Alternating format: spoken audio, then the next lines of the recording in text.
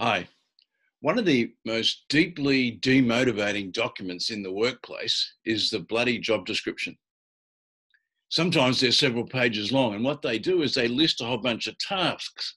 And often, particularly demotivating, down the bottom, it says, and anything else as directed. These documents are a hangover from the Industrial Revolution, and we've still got a headache. There is a solution, though. Role clarity statements. People don't have jobs, they have roles. Role clarity statements should list the relationships that people have in their roles and what value is being exchanged and delivered.